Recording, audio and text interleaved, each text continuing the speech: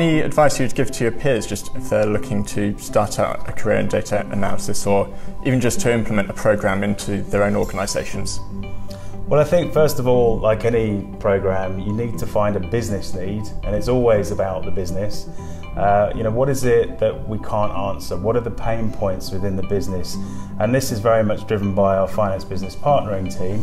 That again is on a learning curve and evolution at the moment. But these people need to find business cases to then bring in the enablers of data visualization, data science and automation. These things aren't very well done when they're IT led, because people just ask, what are we going to use it for?